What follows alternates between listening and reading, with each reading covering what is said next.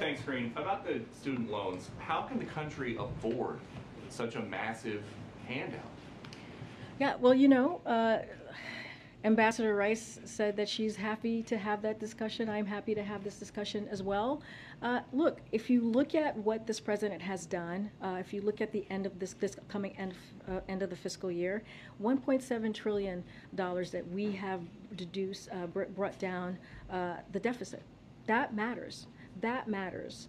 And if you look at the Inflation Reduction Act, it's going to add another $300 billion. It's going to bring down the deficit again. I don't have to say anything. I'm a doctor too.